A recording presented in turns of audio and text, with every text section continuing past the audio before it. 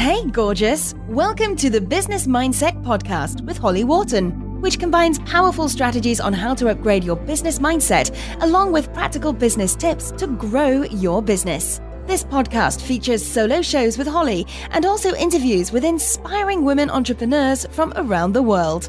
Thank you so much for joining us today. And now, here's your host, Holly Wharton. Hello and welcome to the Business Mindset Podcast, episode 176. This is your host, Holly Wharton, and I'm back with today's special guest, Lisa Lister, who was last a guest on episode 91. So Lisa is a writer and a menstrual, fertility, and reproductive health practitioner. She's the founder of the She Flow system, which invites women to celebrate the fiercely feminine, sensual pleasure of being a woman through movement, massage, mysteries, and magic. Lisa's dedicated to helping women crack their lady code, reconnect with their body wisdom, and love their lady landscape. Welcome, Lisa. Hey, welcome. I'm so glad to be here. Thank you. I'm so excited to have you back. So why don't you start by telling us a little bit about your background and what it is that you do, and then we'll move into our topic for today, which is your books. Okay, so predominantly I work with women. So I do women's work.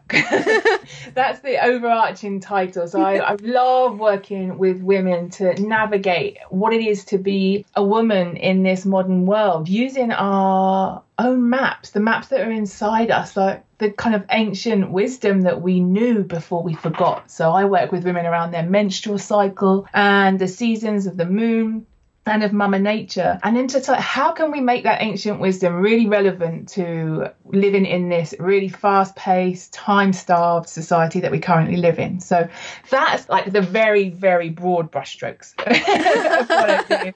And so within that, I massage, I teach yoga, I write books, and I do like one-to-one with women around their menstrual health, fertility, and their reproductive health too. Excellent. So let's talk a little bit about your life as an author. You're kind of... Okay, yeah. Okay, and that's predominantly what I do, to be honest. That's what I've been doing all of my, for like the latter part of my last part of my time here on Earth. So it's been writing books, and I love writing. So yeah, let's talk that. All right. So your previous book, Code Red, which I love and recommend to everyone, that was a book that you self-published, correct? Yes, I did.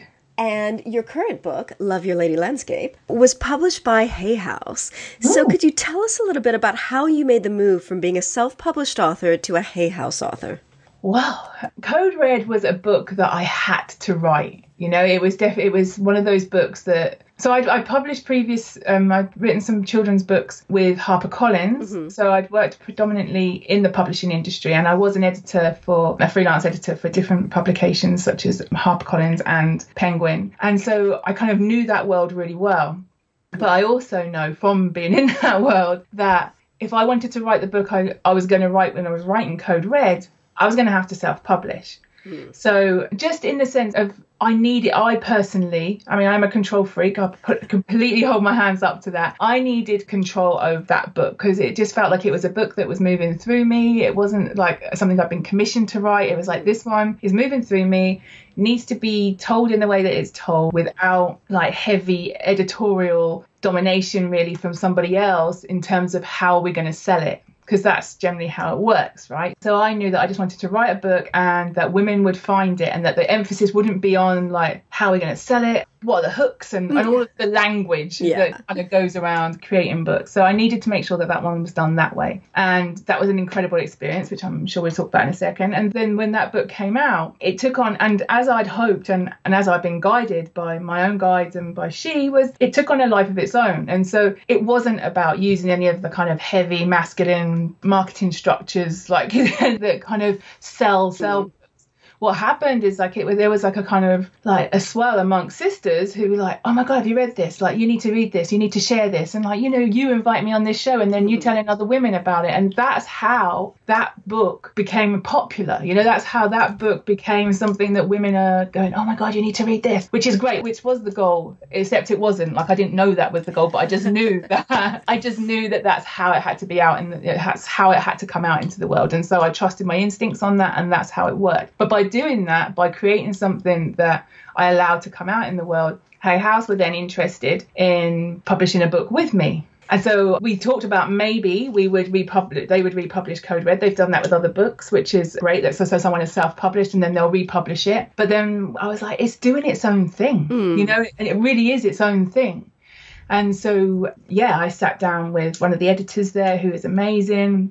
I mean, they're all amazing, actually. And it has been a big dream. It has been on a manifesting board for a very long time. You know, the whole ethos behind Hay House and Louise Hay being this like force of female awesomeness, you know, and it's like, yeah, you stand for everything that I would want to be a part of. And so to the idea, if I was going to publish with anyone, and because of the experience with Code Red actually self-publishing, it was actually a really beautiful, interesting, exciting, quite scary experience. After that, I was fully aware. I was like, actually, this is cool. Like, I could totally do this again. And so it wasn't the natural step to publish with a publisher, but because there was an interest from them, which was great. And we talked and I said, like, what I had planned next. And they were in. They were totally like, okay, well, we'll support you in the next step. And I'm like, brilliant. And so I said, this was great because it was able to build on Code Red. And it was able to reach more people, I guess, in a more mainstream way, but also in that softer, more, you know, they're a family and there's definitely like a kind of softer edge to how they share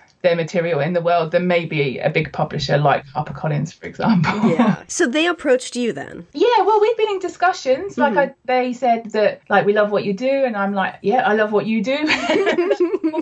And like, we're a good fit. Do you think we could do some stuff together? I'm like, yep, totally. But I still had to pitch absolutely like anyone else has to pitch. You know, there wasn't any special treatment around that. I did a proposal. It was like a 35-page proposal. And I spent more time probably on getting that proposal right than I did writing the whole book.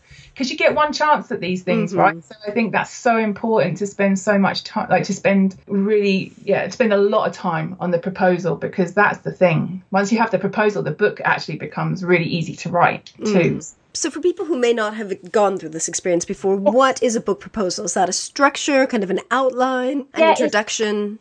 It's all of those things. So basically you are creating the structure for the book, like where your book fits. You're finding books out there that are like it, but dominantly be your competition, but like, and how you're different from them. You're showing them everything they need to know so that they can, because basically they're going to be taking the risk for you. Like when you self-publish, like you're taking all the risks, right? So if you're going to a publisher, you're going to want them to take the risk for you. Like, and when I say risks, I mean like the financial implications of publishing it and knowing that there's a market for what you're doing. And so actually you need to prove to them that them spending money on publishing and promoting your book is a worthwhile goal. So that's what the proposal is. It's like, this is how great I am. So you tell them how great you are.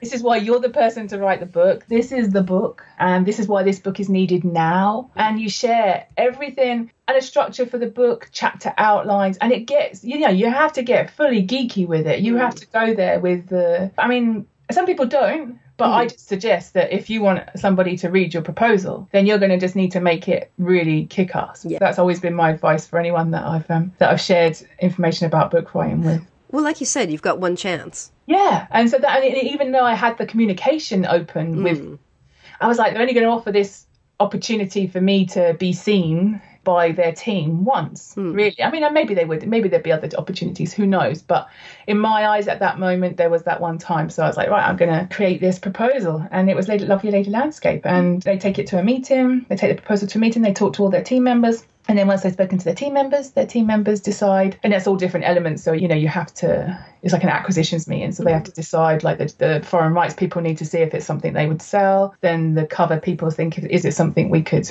create a cover for? You know, it's just like there's so many different yeses and no's and ifs, buts and maybes and all of those things that get involved, which, you know, are really not involved in self-publishing. So do they also have requirements for like your online presence? Like, do you have to have a certain email list size, Facebook followers, that kind of thing? Do they ask you about that? I think that's more so with every publisher now as well. I mean, and definitely for Hay House, I think. I mean, and I haven't got lots of, I've got about 10,000, I guess, across platforms. There are lots of people that have got like hundreds and hundreds and thousands more, and there are people that have got less.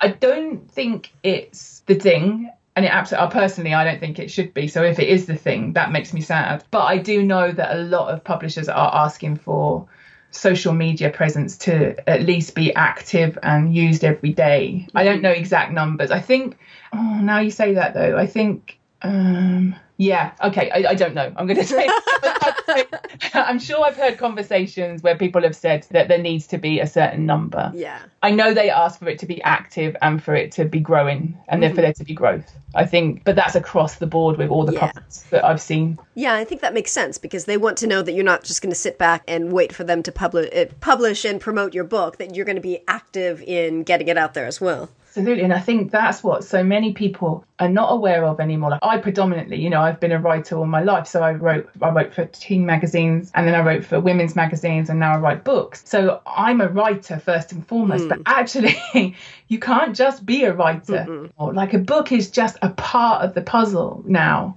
Whether you can totally agree or disagree with whether that's a good or a bad thing. Like I'm still not sure, to be honest. But it is the world that we're currently living in. So it means that we have to be able to make videos. That's my worst. Like the idea of video is not my thing. There's an ask for that. It's not a necessity, but it is. And I don't mean just from publishers. I just mean in terms of if you are going to put anything out there in the world now, like a book, you can't just put the book out there and hope that it does the work. You have to be active in that process now, which is like, so I just know so many like old school authors who are like, this is ridiculous. I'm like, I hear you, but this is the world we live in. Exactly. Things have changed. Exactly. So having said that, how do you think working with Hay House as a Hay House author has raised your profile or helped your business or helped you get out there in a bigger way? It's only been 2 months, so I'm not entirely sure that I've had a chance to really have a little look at that and assess that, really. I think, obviously, they've got a huge reach, and there's also a lot of kudos attached to being a Hay House author. I'm blessed that, for me personally, I don't know how it's affected like the outer reach, but for me personally, the difference between publishing with them and self-publishing is that there's a support team there. Like in Hay House, more than any other publisher I've worked with before, and I will definitely say this, are a family, and it feels very supportive. To be part of that family. That's beautiful. And probably in that means that you feel much more inclined to work with them to promote it. You know what I mean? So it actually like a beautiful experience. And so, and my social media numbers have grown. But I don't know whether I saw that happening anyway. Previous to that, through Code Red and just through natural growth. So it's not like there's been a shoot in numbers. It's just like there's been natural growth. And I don't see a lot of difference on the outside yet. But like I say, it's only been 2 months since my book's been released. So I think like there might be something to really look to in 6 months' time and go, oh, okay, I definitely see there's a difference here and there's a difference here. And I've been asked to maybe do more things, or, people might know me more now than they did before. That sort of thing, I imagine. So when you say that Hay House has been really supportive in the process of helping you get the book out there, what kind of support do you feel like they've given you?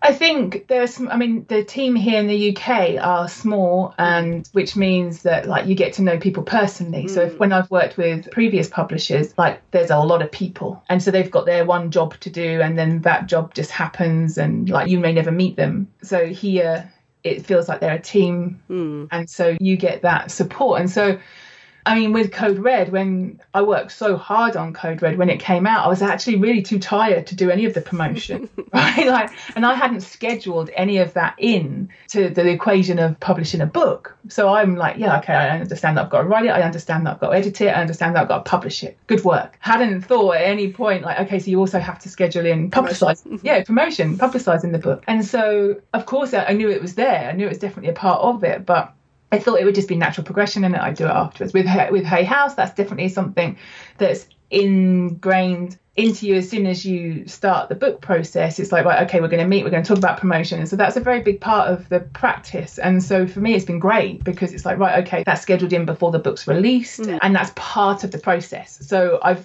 definitely learned lots in that way, and to also feel supported in that, like they've got great contacts and they're really helpful in working with you as opposed to telling you what to do or doing it without your say so. So it's very much a collaborative experience, which I've not experienced with publishers previously. Excellent. So what was the timeline like between you sending in the proposal and the book coming out and all the processes in between? So it's quick. Really? That is something you never hear from traditional publishing. I know. And so that's what I wasn't experienced. I wasn't expecting, I really wasn't expecting it to be that quick. Again, worked with publishers before. So you could say, for example, if I was to hand in a proposal now to someone like HarperCollins, for example, that book wouldn't be published in 2019 because their schedule is packed. What's great about Hay House is that there's a kind of flexibility around their schedule, so they know that they're taking on new authors, or they know that new projects are coming in, and they allow for that flexibility. And they also work with the timings of which feels like crazy, but so if a book's coming out, they'll work with the patterns of practices that are happening in the spiritual world. So they'll know that this is a great time to publish a book on, nature in summer. In spring, for example, or we'll publish, so they work predominantly with knowing what's going to work best for their market. And so that's great. But so I handed in my proposal about this time last year, so September, October, was commissioned, and the book was due in January. Wow. End of January, and published in May. Wow. Yeah. I was not expecting that, and it was great because I work predominantly in the feminine energy. Yeah. So to have that masculine structure was definitely something that caused some irritation and aggravation in this body. But to be able to work, to have that, what it felt like is that provided some real kind of banks so that the river could flow. Whereas, Code Red probably took me like 2.5 years to write. Wow, yeah. So it's like, okay, that's good. And also I had lots of notes, and because I'd written a really strong proposal, I was very clear about what I was going to create. And so I had to get a little bit disciplined around the creation process. Like I say, I wasn't used to that. I've really been in my feminine energy around that. So it was definitely a great a great learning practice for me but I'm used to working to deadline as well. So magazines and things. So it was helpful. Yeah. So I see that on Amazon on the 7th of March, 2017, Hay House is producing another book of yours. Apparently so. Yes, it's called Witch. And so that was also, I pitched at the same time because it was an idea that was coming through me. And I said, do you think this would be something you'd be interested in looking at? And so I was blessed that that was something they were actually looking for. So they were looking for an author to write about witches and about witchcraft and how we can use it as modern women. And that was a case of right place, right time. So I had an idea. They were looking for something. There was the stars were clearly aligned, and that was commissioned at the same time. So I was very blessed. Excellent. Yeah. So how flexible is Hay House in terms of if you publish a book with them and then kind of want to do some self-publishing on your own and then come back to them, are they open to you continuing to self-publish on your own if you wanted to? Yeah. Because I know a lot of publishers kind of want you to either stick with them on their timeline and not do anything extra. No, I think what's great is that they're so fully supportive of their authors. So they're super supportive of, you really are a member of the family once you're in. So you could go to them with a new idea and then they would say yes or no if that was a choice you wanted to make as well, as opposed to thinking, oh goodness, I have to, this is just like a one book thing and then they're not interested after that. You can definitely go to them with a new idea, and what's great is that they will say yes or no as well. It's not like you're signed into them, but also they're not signed into you either. You don't think, oh, I've published with Hay House once, they're going to publish me again. That's not, you really have to prove yourself each time you send in a proposal. But yeah, you're open to. And it might be different. Again, it will depend on your contract, right? That it depends on if you've got an agent, then your agent may suggest to them that you sign in for a 3-book deal, or you sign or that you only sign for a 1-book deal. It will just depend on if you haven't got an agent. I haven't got an agent. Then... That was going to be my next question. So I haven't. I've had an agent in the past, and that was great, but they take 15%. Yep. So that whilst they can get you a great deal, then know that great deal will probably go back down to what you're offered in the first place, because they take 15% of that great deal. So it just depends, and it just depends on the work as well. I think because I know the industry, I feel quite confident in knowing how to negotiate that. But if you didn't, then I totally get why you would need an agent. I'm not against them. I really think they're great, but I think it depends on your genre. Like in this field, in self-help and stuff like that, I think the advances aren't massive, and so actually you can pretty much if you run a business, then you can negotiate your own book deal. That's what I would suggest. So but if you're writing a novel and you're pitching that and you want a 30 grand advance, then you need an agent. Yeah, definitely. So you felt absolutely comfortable going in, signing this contract with Hay House on your own? Yeah, but I've been in the publishing industry for 20 years, so it's like, and I've seen like how that works. Yeah. And I'm blessed. I have author friends who I can ask, like, okay, so I'm being offered this. What do you think? Do you think more? Do you think like should I ask for these rights? Should I ask for that? Like, I asked a lot of advice from friends and people that know their stuff. I also, you can also pay for advice, like I offer it, and other authors, like, you could say, I'm looking to do this, but I want to publish with these publishers. Do you know? Can you help? And then authors are willing to help, but also I wouldn't go in like, can I lend your ear, or can I twist? When people ask that, it's like, actually just say, can I pay for an hour of your time? They'll be much more likely to do it. That's exactly. So one thing that you mentioned was the advance, and how it's not massive in the world of nonfiction and self-help books. So what can authors or potential authors expect to get in terms of an advance if they worked with Hay House or a similar publisher? I mean, it will vary. It will totally vary on your skill set, on what you bring into the table. Like, if you've got 30k followers, for example, and you've already got a proven track record and of people following from you and buying from you, because these are the things that matter these days over the fact of whether your book is great or not. Yes. And that's not with Hay House, that's with everyone. Yeah, what's a business? They need to know that they can sell the book. Absolutely. So I think you have to be really open to that. And so if you're not, then expect, if you're just starting out and you can't prove those things yet, but you've got a strong idea and you've got a strong book, I think you can expect, I don't know, between £2,000 and £4,000 maybe advance. And then if your credentials or an agent, depending which, could negotiate how that would look, but it wouldn't be lots. I'd say it would vary between like 2,000 to 3,000 through to about 15,000 for self-help or for non-fiction predominantly. That's my experience, and that's my experience of friends and clients who work in this field. I think if you're looking at fiction, then you can look to much bigger. Well, fiction's more of a mass market thing. I mean, it's depending on what genre you're writing, of course. But yeah, I mean, it's something to be sold to millions and millions and millions of people. Exactly right. And then also advances are not we think it's free money, but you have to earn it back. So actually, I would personally take a lower advance, knowing that I then have to sell my book, and as soon as I've sold enough books to pay off my advance, I then start making money. I think that's what people don't understand. They think you get the advance and then you get a percentage of the book sales, but that's just really it's an advance, as the book, as the name says. Yeah, exactly. And so that's why when you self-publish, what's great is that you have that from the start. You're totally in control of all of it. And so I published Code Red with CreateSpace. And so I made money from the very first sale, and I'm in control of that. And I still make money every month from that.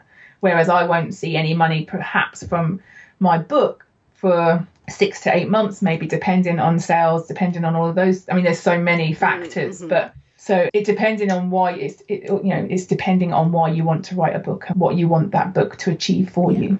Yeah, I think that's a good point. And that's the first thing you need to think about before you sit down to write the book or the proposal or anything. Yeah, I mean, if like Hay House, or HarperCollins or, I don't know, Penguin or any of these things are your goal, then you sit down, you write a great proposal, and you're not going to make money out of that book for a little while. Yeah. You might get a nice advance, but that will, that's probably going to be a month's salary for most people. It's not going to be long enough to actually write the book. So I think there was a very glamorous, concept around being an author for a very long time. Unfortunately now, it has become much more business-like. And so, you just have to get savvy about what it is you want. Like if you want to write a book and you want it to promote your business, there is a much better chance that you will be more effective if you were to self-publish, and know then that when you self-publish, that publishers do find you. It happened to me, right? So it's like publishers will find you, and just concentrate on creating something that's great for your business, and then you will also make money from it, because then you have to be the one to promote it, and it becomes a you have to either look at whether you want to employ people or whether you're the one to do it. Like, I waited a couple of months because I was tired, but then once I did promote it, it was great, and that was the great thing as well. It wasn't to anyone else's schedule. I was able to to release a book into the world, leave it for 3 months, then start my promotional campaign. When you work with a publisher, it doesn't work like that. You have to work really hard the month before that book comes out, and actually the time after that is less important to a publisher. So it's not less important to you as an author. Actually, you have to continue the work if you want anything to happen. But to the publisher, it's the month before. Whereas actually, when you self-publish, you get to choose when you launch, and then you can relaunch as many times as you want to. So there's lots of pluses and minuses to both. I think that's a good point. So, Lisa, what are your tips for listeners who may want to publish with Hay House in the future? What should they be thinking about?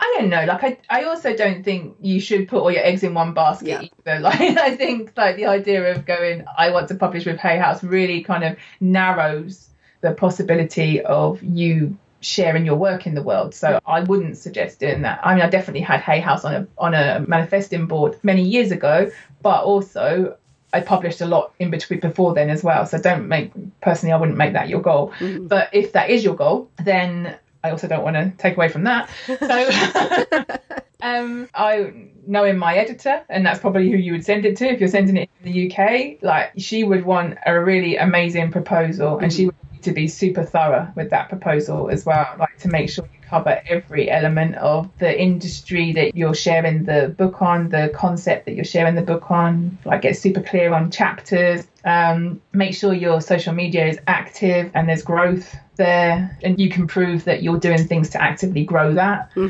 Have a mailing list. And so I know these things to be true, but I also just want to put out there that I don't want that to stop people writing material. I don't want those things to be the reason, like, you don't, like, oh, I'm not going to write a book until I've got 10,000 followers. Write the book anyway. The book anyway. Yes, I love that I'm published by Hay House, but it doesn't define me as a writer or me as a businesswoman or me as a woman in the world either. So, like, I just want to make that really, really clear too. I think there was a great, I had a great feedback from Code Red when I self-published, and I'm having great feedback from Love Your Lady Landscape, which is published by Hay House. I think they've both been a different experience, but I also think that they both hold equal amounts of power for me as publishing and being a businesswoman in the world too. Yeah, I think that's a really good point. They're two very, very different experiences, and they're both valid experiences, and you just need to go with whatever works for you. Yeah, and know that if it's a no from Hay House once, it doesn't mean it's always a no from them. And also know there are other publishers out there, but also know that taking control of it and self-publishing isn't the negative. There's not so many negative connotations as there was when I first started out. I remember people when they called it vanity publishing. Yeah, that's so icky. And it's awful. And it's like, actually, like, it's been one of the most powerful experiences for me to have a book in the world that I created from scratch, that I hired an editor that I wanted to work with, that I created the cover that I wanted to create, that it is now in the world doing its incredible magic because of how the women are receiving the information that I've shared. That's massive. Like, that feels so massive to me, and one of my proudest accomplishments. And I think that's a massive accomplishment. Self-publishing, you've got to kind of be the project manager of your book in addition to writing it. So and you have to call people in, and you have to ask for help, because you can't do it on your own. Like, you just can't. And definitely, if you are self-publishing, please hire an editor. That's all I ask. Please, even if you are one, like, I am an editor, but and I spent years being an editor, but I also am acutely aware that I can't edit my own work, and nor can you. So just know that. Please know that before we start. Excellent. So, Lisa, I'm conscious of time, but I wanted to give you a chance to say, how can our women listeners, where can they find your book and books, and how can they work with you? Cool. So I'm at www.thesassyshe.com, and you can reach me there. I'm on Instagram at Sassy Lisa Lister. That's my chosen form of social media. Big fan. And you can work with me in lots of ways. I used to be a writing coach before I kind of went more into the female reproductive system as my teacher, and But so there are, if you go into my About page, and if this was something you were really interested in, I'm really happy to help women on this part of their journey if they're looking to put a proposal together and things like that. It's still something I'm really passionate about, because we need more women's voices in the world. And that's why I get so passionate about like people that only want to publish with one publisher, or I'm like, I love Hay House, I want you all to publish with them. But do you know what I want more is I want you to have a voice, and I want you to share your stories in the world, and not let the idea of publishing with one publisher kind of limit you to sharing that story. Or publishing with any publisher, because as we've seen, you can self-publish. Yeah, there's loads of ways to share your story. Just make sure that you're sharing your story. The world needs more women's voices. Excellent. I think that's the best message. So thank you so much for joining us today. It was a pleasure to have you back on the show, and I could talk to you for days about the publishing world. But my goodness, yeah, me too. All right. And thank you for listening. And remember to visit hollywharton.com/176 for the show notes on this episode. Thank you. Thanks so much for listening to the Business Mindset Podcast with your host, Holly Wharton. You can find more information about today's episode, including links for topics that were discussed, at hollywharton.com. And if you enjoyed this episode, please remember to head over to iTunes and leave a quick review of this podcast. It just takes a minute. Thank you.